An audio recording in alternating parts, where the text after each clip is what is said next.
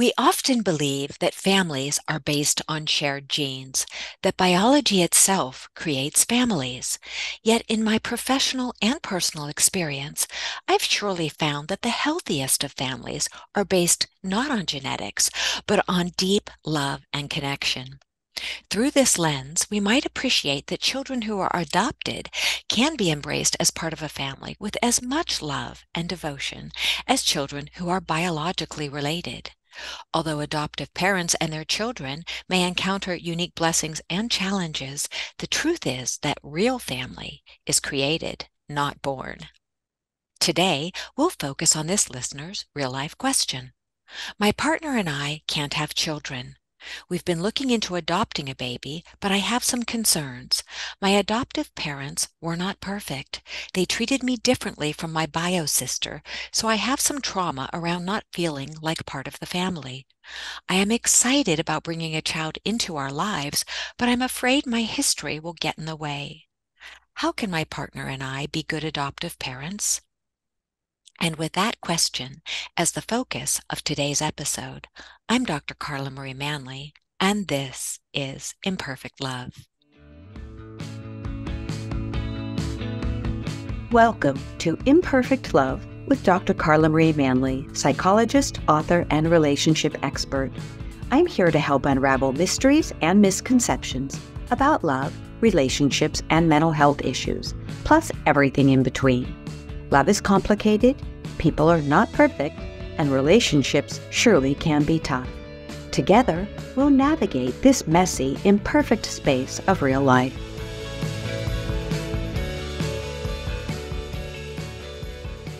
Today, I'm joined by a very special guest, Dr. Denise Wagner, who will be sharing her expertise on parenting, adoption, and creating a loving home for adopted children. Welcome to the podcast, Dr. Denise. I am so excited and delighted to share time with you today. I know you have such an extensive background, not just in psychotherapy and parenting and adopting, but in so many other realms of what it takes to make a happy, healthy relationship, a happy, healthy partnership, a wonderful family. So, welcome. I can't wait to discuss today's question with you. Oh, thank you. I'm really happy to be here. And I think that this listener has an excellent question. Terrific. So before we dive into the listener's question, which I know will take us in many directions, and I think that'll be absolutely fabulous, tell us a little bit about what makes you you. Well, let's see. I always think of the fact that I grew up in San Francisco. A big part of my identity and all the music I was exposed to, and just, growing up in San Francisco was just great. I didn't discover that I was creative until about 20 years ago, I guess, when I was at a family camp with my son, and they had, arts and crafts for the kids, and then they had arts and crafts for the adults. And there was a mosaic workshop, and I walked by and I thought, oh no, I'm not really creative. I can't really do that. And the woman that was leading it said, you can't do anything wrong with mosaics, just do it. So I did it. And since then, I've really improved and grown in my art. And that's a big part of how I keep my sanity. I love that. Well, and I know I've seen some of your mosaic work, and in fact, I have a beautiful piece of your pottery behind me, one of your owls, which I absolutely adore. Little guy watches over me. So, what is the name of so that our guests can maybe find you? What's the name of your mosaic company? It's Labor of Love Mosaics. And I came up with the name just because that's exactly what it is. I mean, it totally takes me to a different place. When I'm doing that, I don't think about anything else. And I think we all need some of that in our lives. Thank you for bringing that up. And the name of your business reminded me, Labor of Love Mosaics. You had also made me a mosaic with a piece of my mother's history in it. So yes, it is certainly a labor of love, and not only for you and it keeps you grounded and balanced and sane. Yet when I think of all the gifts that you give to other people through the loving pieces that you make, I am so glad we touched on that because it Mhm. reminded me of that really essential and very beautiful part of you. So now let's dive into today's piece about So, adoption. And tell us a little bit about what you, as a clinician, see first in the realm of adoption and for the adoptive parents and the adoptive children, how that sets the stage for some of the unique challenges and blessings that come when we integrate a family. mhm. Well, I think that, you know, this listener hit the nail on the head when she said that I'm aware that I have some trauma, and I'm not sure if that's going to interfere with me being a parent. Well, I think that she's got fertile ground for growth there, because we have to see that parenting, whether it's adopted children or birth children, is a very, there's a lot of skills involved that we're not really born with. And so um, there's education that needs to happen. I think that more people than we know have family trauma history. And the best thing I think before having a child placed is to find a therapist who has training in attachment therapy. And I would make sure that that's, that you ask the therapist what kind of training that they've had, because a lot of people, are throwing around attachment, but it's very specific when you're working with children who've been in foster care and are being adoption, which is where the majority of adoptions happen. And so if they could find a therapist that they can start with, that when a child does come with them, then the therapist knows the couple well and will be able to do probably more work in a quicker way. Um, so there's that. And the other thing too is dealing with the loss of infertility, because if that's not really worked through, it'll make it difficult, because there will be, I think, regret of not being able to have their own child when they're faced with challenges with their adoptive child. So that's an issue I think that really needs to be addressed as well. Thank you so much for pointing out these pieces, which is why this is your specialty. You know all the nuances. So a flurry of questions are coming up in my own mind. So when we're looking at this this parent, this or this woman who wants to be a parent, wants to be a mom, Mm-hmm.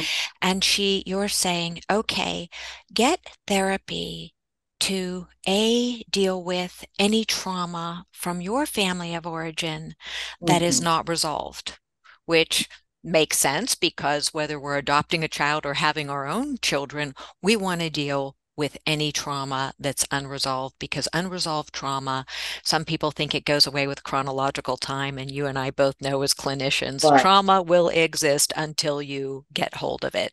So Mm-hmm. you're advising her very wisely, get therapy so that anything that is unresolved from your family, your adoptive family, that all those hurts and wounds that you've worked through them or are working through them, that piece. And then you're saying, now you're grieving your loss of fertility. And so that's something separate. And I hadn't thought of that piece. So you're saying, okay, let's really look in this therapeutic setting with the counselor that you engage with, look at how you will be grieving that loss of this part of being a mom. And Mm-hmm. that way you can fully embrace rather than regret or resent this new little being coming into your life. Mm-hmm. That's true. And it's, I think many women who want to be mothers start having that fantasy when they're like maybe 4 or 5 years old. So a typical age of an adoptive parent is mid 30s, um, to 40s. Basically, I mean, that's where the big group is because that's when infertility strikes, typically during those years. So, unless it's the infertility is due to surgery. Um, so yeah, I think that it's just a big dream that has to be let go. And thank you again for pointing that out because we often think, okay, a divorce, there's grieving there, a parting of a long-term relationship, grieving there, the death of a partner, death of a parent, death of a child, all those things are grieving. Yet I love that you're highlighting a loss of fertility is also something that hope and dream, and you're right, from the time a child of any gender holds their first baby doll and does the Mhm. feeding and the diapering, there is a part that Right. might be imagining someday I'm going to be a parent with a real baby and doing all of this. So Mhm. excellent, excellent advice. Thank you. So let's go to another question that I had. Okay. When you were talking about adoption and the foster care piece, and again, something I didn't. So most babies who are adopted, most children who are adopted are not adopted at birth. They're mostly adopted from foster care. Mhm.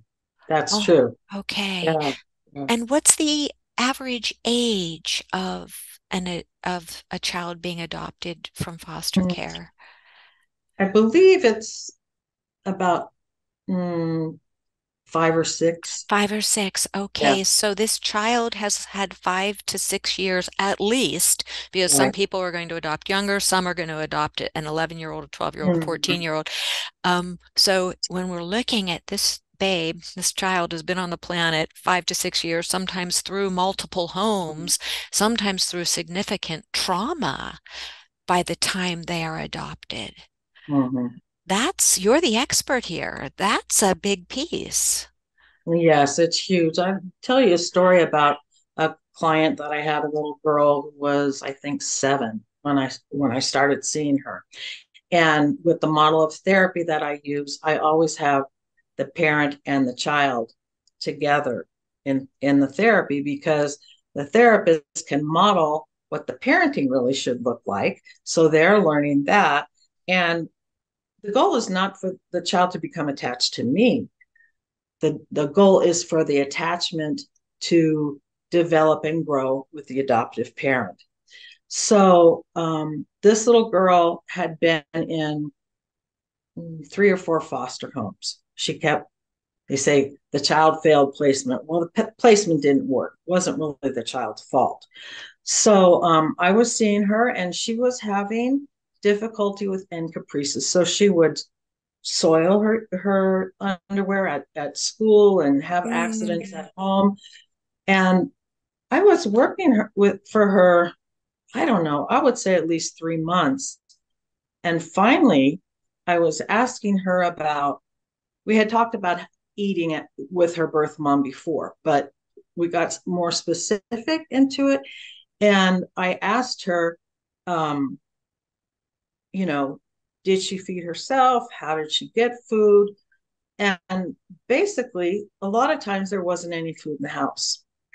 So she wasn't pooping because she had no nutrition. She Oh, wasn't eating. And so that was something that just happened naturally. And so now she's in a situation where if she's going to have a bowel movement, it's a new experience for her. It's scary. She doesn't really know what's going to happen, all those things. And something like this is out of the experience of most of us, unless we have experienced similar trauma. And so it can be shocking to the parents. It can be, they may wonder, like, oh my God, what did I get myself into? This is way over my head, um, and create more of a barrier to the attachment. it's a really sad yet important story that illuminates how when you're adopting a child, particularly when they are not adopted straight at birth. You are Mhm. inheriting, as part and parcel of that adoption, all Mhm. of that child's history that may not and likely was not filled with love, consistency, excellent, healthy food, and all Yes. of the things that we as clinicians know are essentials for a child to grow up and develop. What we are really focusing on next is the safe and loving attachment. And I agree with you, that word is now in vogue. So parent people are talking about attachment this, attachment that. I'll take an attachment quiz, not realizing how, attachment is one of the most well-researched elements in the world of psychotherapy, and how important it is for us to realize that attachment isn't just I'm secure, I'm insecure, insecurely attached, I'm Mhm. avoidant, I'm anxious attachment, whatever we're looking at, we have to go back to the roots of attachment and look Mhm. at how a child from birth forward is either learning from watching and being with that parent and those parents' interactions, Mhm. how it feels to be in the world. Is the world a safe, loving, and good enough place to be? Mhm. Or is it a scary place to be, a scary and inconsistent place to be? So you're the expert here. We're looking at children. I would hazard a guess, but you tell me, that most adopt children who are adopted probably had a very insecure history, or Mhm. not securely attached. I think that that's a fair assumption. And, some children are more resilient than others. And so if they develop a good attachment with the foster parent or adoptive parent, um, then they can grow from there. And it might be an easier journey. We learn about ourselves by how our parents, and I'm just going to say mother because most times a mother, just the act of breastfeeding, having eye contact, um, being held, all those things are a very important part of attachment. Um, if a child is, we talk a lot about emotional regulation. So if we want the child to be emotionally regulated, whether they're crying as an infant or throwing a tantrum when they're older, um, we have to stay calm. So if I pick up my baby is just, crying and upset, and maybe I don't know why, to pick up the baby, hold the baby, soothe the baby, and the baby will pick up on my emotional state and be able to calm down. And this is true throughout, you know, their growing up, even with teenagers. So that I think that that's an important skill. The emotional regulation. So for this, let's weave it back because this is such a critical point. And the emotional regulation, I could imagine, for this listener who wrote in, her saying, okay, I'm working through my trauma and my sense of not being part of this family. So now I have a baby and the baby's screaming, or even a mom who has a child, a bio child, right? We get these moments where we want to scream. We want the Mm, baby screaming and we want to scream. Baby's baby's crying and we want to run to the other room. To help alleviate some of her fears around this, how would you suggest that she or any parent who's feeling, wait a second, I hear Dr. Denise talking about how great it is to sit and, oh, baby to chest, but mhm, I'm tired, I'm anxious, and I'm sleep deprived. How would you recommend that someone who is not feeling emotionally regulated themselves, mhm. how would you suggest that they find that skill? Yeah. Well, hopefully some of that happens in therapy, and training. If they're foster parents and then they become adoptive parents, they do go through a certain amount of training to prepare them for that. Um, I think that we all have times when we're just overwhelmed and feel like I cannot take anymore. We have to kind of talk to ourselves and say, I'm tired. I'm feeling anxious. I need to take a deep breath. This is only going to last for a while. I can help my baby to calm down, and then just to kind of have that kind of mantra and, you know, nap when the baby naps. Um, if you have a partner, get your partner involved, whether it's, doing some of the housework or cooking some of the meals or taking care of the baby while you have, you know, get a massage or something, whatever it is that helps you take care of yourself. You know, when I was talking about doing mosaics, the research that they've done says that artwork gives you the same benefit as meditation. A lot of people feel like they can't meditate, but really getting in that zone where you're not thinking about anything else, it can be very healing. So I think the mom needs to think about what soothes her and make sure that she builds that into her everyday life and, build more confidence. Of course she's tired and of course she's anxious, but she can do this. She's got this in there. She loves her baby. Now, I'm not talking about babies with colic and that. I mean, because I know, you know, listeners might think, oh, she thinks everything's all hunky dory. No, there are some problems that need other intervention as well. But I think asking for help and believing in yourself and taking care of yourself is really important. And I think all three of those tips, I really appreciate that you brought up the creative piece again, Mm-hmm. because that is often something, whether we're using an adult coloring book or you with mosaics, maybe for some people it's cooking. And you're right, we often think meditation means I need 30 minutes to sit in yoga style and be absolutely calm. No, meditation can be walking, it can be raking leaves, it can be gardening, it can be creating. For me, I love vacuuming. I find Mm-hmm. vacuuming very meditative, the sound, and Uh-huh. sweeping a floor. It can be anything that gets you into that zone Mm-hmm. of.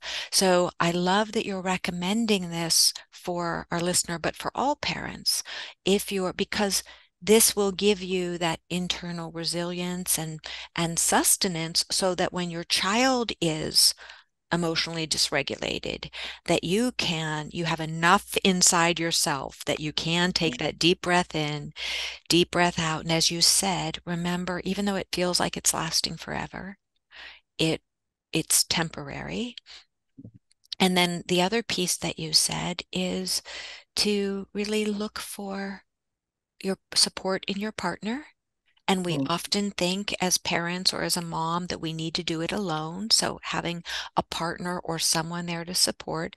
And the other piece that I really think we tend to not talk enough about is the fact that there are resources available, often free resources.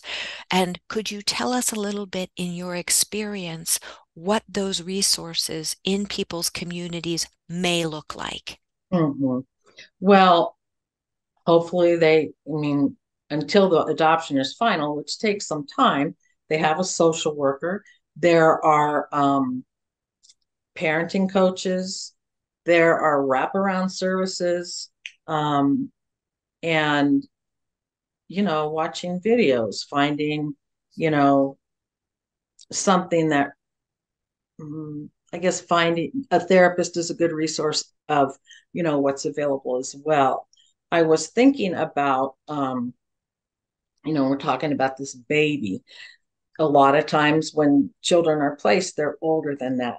When I was first doing attachment work, I went back to school to get my doctorate because I really wanted to learn more about attachment. I was an adoption social worker in California at the time. Well, I didn't learn anything about attachment in my doctoral program, but I started training with Daniel Hughes. He developed a form of therapy called dyadic developmental psychotherapy, which it's the parent and child. Mhm. Um, so one of his acronyms is PLACE, playfulness, loving, accepting, curious, and empathic. Okay. Mm. So with a child that's 4 or 5 or beyond, and is upset, the parent should not put the child in their room or make them have a timeout or anything like that. Thing is, they need to say to the child, "Oh my gosh, what's going on? Why are you so angry? Help me understand." Okay. And so then the child tells their side of it. And it might be something we don't buy into, but we accept what they're saying because this is their story. Um, and then, oh, well, I can understand now why you would feel that way. I might feel that way if that happened to me. And then being curious, just asking, more questions. And the empathy is in there all the way. So that what you're doing is opening up for the connection for yourself and for the child, especially for the child, instead of, you know, getting stressed out and punishing the child, you know. And I think that one of the other techniques that I learned from Dr. Hughes is that instead of doing time out, time in, I think it actually came from play therapy, theraplay. But so when you have a child that, typically you'd put in a timeout, you said, I think you need to be near me more, so you can calm down and have some quiet time. And you just put something, have them at the kitchen table, coloring, whatever they're doing. It's not um, a consequence as you would think of a consequence, but it's an intervention that you're doing. Wow. I'm going to pause here because this Okay. is such fabulous advice for every parent, adoptive parents, not, bio parents. Mm-hmm. Place, Yeah. playful, loving, accepting, curious, empathic. Yeah. Perfect. These are things, let's put this up in our kitchen, right? Mm-hmm. Even no matter for grandparents, for everybody. Right. Playful, loving, accepting, curious, empathic.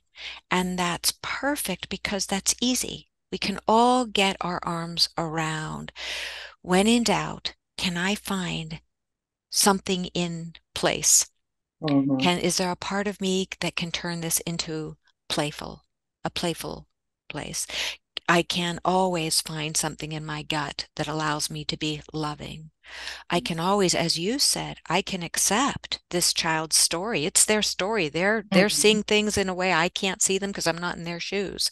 So the Mm-hmm. accepting part, curious, one of my favorite words, asking questions, Mm-hmm. not judging. Curiosity takes us away from judging and reprimanding, punitive behaviors into saying why. And then the empathy, something we can use in every relationship. I think if the parent isn't able to do that, a certain situation comes up with their child where they can't get to that place, then that's an indication something's going on there that's triggering, right? So it could be something that happened to them at that age. I remember when my son was a teenager and I mean, I remember where we were standing and everything, and we're like kind of having this argument, and and he wasn't accepting what I was saying, and I felt really rejected. I could just feel it in my gut. And then I thought, oh, when I was his age, I felt rejected, sometimes by friends, sometimes somebody that I liked that didn't like me, that just, really, you know, rocked my world. And so then I thought, okay, once I understand what it was about, it was so much easier to move forward. Thank you for sharing that because it highlights a piece. You and I know this as clinicians. You and I understand this. We have to really work on ourselves a Mm-hmm. lot to be Right. therapists, to be good therapists. Mm-hmm. And yet so many parents who aren't most parents aren't clinicians. Most parents aren't psychologists. Mm-hmm. It is so I just have to pause because you hit on something so critical, particularly for this listener's question, where she's Mhm. acknowledging, hey, I have trauma here.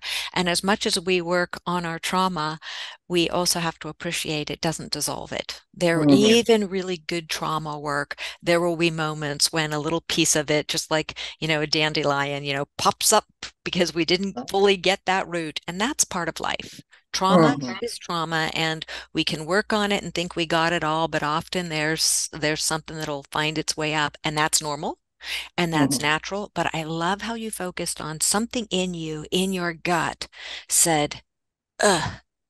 And that sense, I've had that sense too, where it's almost like you can feel this is old stuff. This isn't Mhm. about this interaction. It's too big or too something. It's not really about this interaction with this child or this partner. Mhm. This is something old. And that is such a perfect, you modeled how beautifully you were able to realize it in the moment because you've done a lot of work, right? So you're Mhm. able to realize it, do a course correction. But for those who haven't, done a lot of self-work or in the middle of a lot of self-work or have worked on their trauma, yet find it still popping up at times. It's not that you're bad. It's not that you're broken. It's not that you're an a horrible parent or a horrible person. It's that you're like the rest of us. You're imperfect. And Right. because we are imperfect and because parenting being is imperfect, that Mhm. all we want to do is to learn to listen to those pieces like came up for you with your son, Mhm. to listen to it. And if you need help with it, because it's not something you know how to handle either in the moment or when you Mhm. have time later, that's when you get to go back to your therapist or seek a therapist to say, Mhm. oh, this is coming up and I want to resolve it. Yeah. I think that, the flip side of that is, imagine these children you have a child in your home who's been left alone for 3 days because the parent was on a drug run, or there was a lot of domestic violence and they were witness to that. There's physical and sexual abuse. So they build up defenses against that. When something, just in terms of that gut level feeling, there are two types of memories when we're talking about development. One is implicit and one is explicit. Typically, implicit memories happen before the child begins to talk. Once they're talking and they have words for it, it becomes explicit. So, if the when the child was a baby, was left alone for 3 days, no food or no love, no anything, um, that is really frightening. And so that's internalized. We feel things in our body. Our body has a memory of things. And so a child like who had experienced that, a feeling come up, they have no idea where it came from. And they act out. And that's part of therapy too, for, to work with the child to develop a coherent narrative. Like, how do you make sense of this? And then if they have a coherent narrative, a coherent life story, then they begin to have more security. I love that you brought up how important it is to have the child because we do have that. We all have implicit memories, memories Mm-hmm. stored in the body, and they get triggered by things, and we Mm-hmm. may not realize what it's about. And then the explicit memory, the ability to say, "Oh, I remember when mom and dad left me at the gas station," and they're able to Mm-hmm. verbalize it. But how important that is for children who are being adopted to be able to make it through that, to make a Mm-hmm. story that makes sense.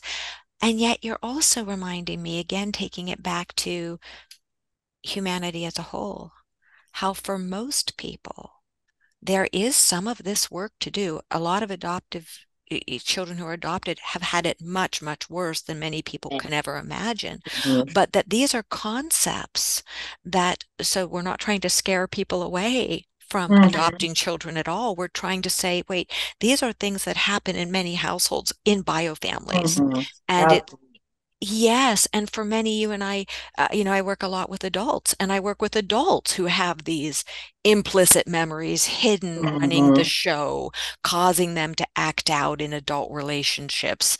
A lot of a lot of people who are not adopted have these very same issues.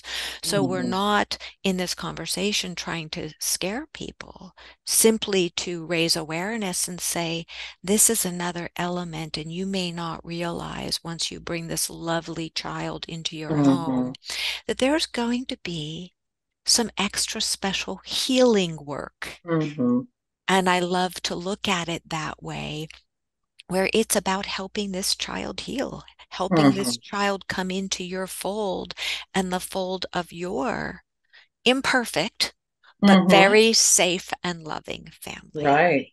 Right. And it's definitely there's a wide range of behaviors that you're going to see, and not every child is going to have, you know, disturbing behaviors.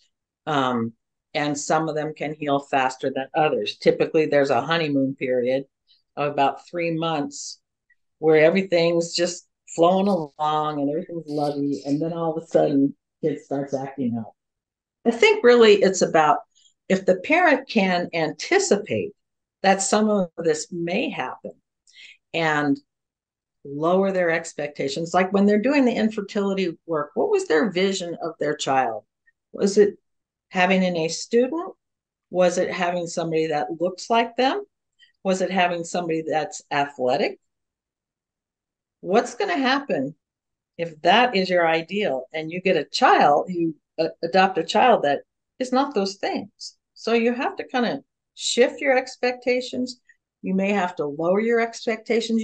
If a child is here like emotionally, developmentally, and you're coming at them this way, it's not going to work. You have to get down to where they are, realize where they are, and help them to grow from there. You can't just, cut off certain things. You got to just take it at their speed and, help to move them along.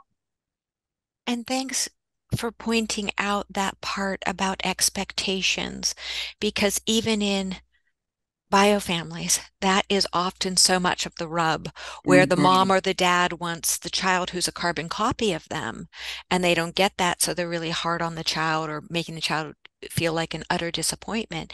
And here we can see, thank you for tying it back into looking at the grieving around the fertility.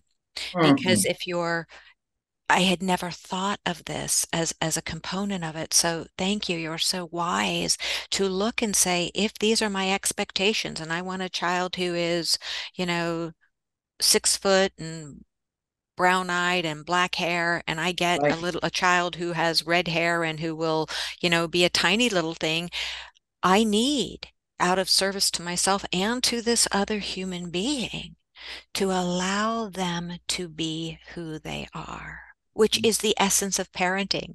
In any event, to guide, but you're saying, if I'm hearing you right, bring it into awareness, have conversations, be real about this, Mm-hmm. so that you, instead of turning your back on this child who just wants to be loved, Mm-hmm. and Yeah. every child wants to be loved and safe, Mm-hmm. loved, safe, and adored. That's what kids want. Right. Right. So that, thank you for really focusing on that. It's so important. And is there any other piece? I know we could talk for hours about this. Is there any other piece that you think it's really important to highlight today? Yeah, I mean, in my adoption career, outside of my private practice, I placed 100 children. I looked at my stats when I left that job, and most of them were successful adoptions. Um, Not all of them had severe issues. And I just, kids need to have a family. And if people feel that they have the capacity to parent and they have roadblocks, don't stop there. Get some help for yourself, get educated, ask questions. It's one thing we didn't talk about is if you're adopting a child from foster care, there's going to likely be a reunification period where they may be having visits with the birth parents. That's pretty hard. for the adoptive parents. But if it's good for the child, then it should happen. It maybe give the child a better way of understanding, be able to um, say goodbye to their birth parents.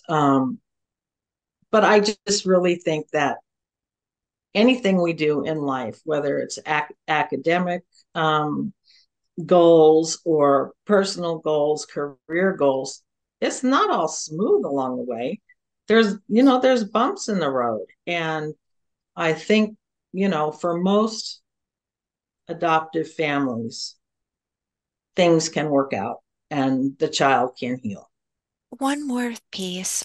Thank you for that element. So important to look at things like a reunification visit with parents and having to have your own personal house in order to Mm-hmm. be able to tolerate that, because that could be very triggering. So really Mm-hmm. taking us back to doing your personal work, knowing you may need to do a lot of personal work. And I Mm-hmm. personally love doing personal work because the more Mm-hmm. challenges that come up, it's like, oh, okay, so I've got to go back and address this. I continue to Right. evolve.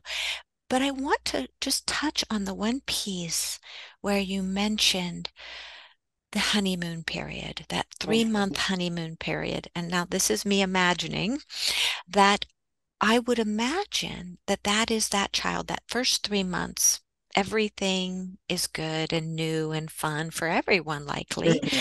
And then is it that the child, once that we hit, somewhere about 4 months, where the child says, okay, I'm going to test. I'm going to test the waters to see if of course, they're not doing it consciously, but I could imagine them unconsciously testing, is this new family safe? Is Yeah. this mom and dad going to boot me out like this foster family or that family or like my own mom and dad? Mm-hmm. So being able, and I'm imagining you're the expert here, is that's what starts to happen? Mm-hmm. Yeah, it's that's part of it is the testing, and the other part of it is they may be starting to feel comfortable by then, and then they relax and just let it all hang out. But I do think part of it is, okay, do you love me now that I did this? Are you still going to keep me? Are you? And that's a fear that they have, that this is going to be temporary, just like every other placement was. Mm. Yeah. Thank you. And I'm smiling just a bit because it reminds me of how this is just part of being human. When we get Mm-hmm. into love relationships and we're dating, there's that honeymoon period. And then as people start saying, okay, now, how do Right. you like me when I have Uh-huh. anxiety? Do you like me when I have a temper tantrum? Do you like me when I don't balance, my finances very well? Uh-huh. So we can look at all of these parts of adoption as very, very special and unique, yet also a part of the natural journey of being a human, of being a parent, of being a loving person on the planet. Yeah. Yes, I think that's true. And like you said, there's so much more, that we could talk about, that there's no way we can cover everything. So, but I think that if people are committed and they educate themselves and get the therapy they need for themselves, then they start to value therapy too. So when the child's in therapy, they'll value it more. All those things. Um, I think adoption's a wonderful thing. And I just feel for the kids so much that I just hope, that more people will consider adopting. Thank you. And I can really see how it's a win-win, because if you have unresolved stuff, as again, everybody Mm-hmm. does, but here is a reason to really, if you don't want to dive into your personal world and become a better person for yourself, then, which is the ideal, of course, that's what we want to do. Right, But now right. here's another reason to do it, another reason to be a better parent to a bio child, a better parent to an adoptive Mm-hmm. child. And you have placed, kudos to you, Dr. Denise, 100 children, which means there are 100 fewer children in foster homes or out on the street or wherever they would have ended up Mm-hmm. without your loving gift and your guidance. So thank you. Thank you for the work you do and Mm-hmm. continue to do. Yeah. Well, it's been a real gift to me too. Well, thank you. And where can our listeners find you? I'm from California, but the last 4 years I've been living in southern New Mexico, and I do a lot of online therapy. I still have some clients in California, and I do um, parent coaching online. Sometimes something comes up, and sometimes it's something that you can kind of just address in a bit of time without people making months and months of commitment. Okay, parent coaching, fabulous Yeah. resource. So, Mhm. email address, Oh, website address. right. My email is drdenisew@gmail.com. Okay, Dr. Denise W for Wagner at gmail.com. That's right. Excellent. Thank you so much for joining us today. Such a wealth of wisdom and information, Dr. Denise. Thank you from the bottom of my heart. Oh, And for our listener, you have given, and for all parents out there, you have given us so much rich, heartfelt information. Thank mhm. you. Oh, thank you for having me. It's a pleasure. And listeners, thank you for joining us today. And this is Imperfect Love.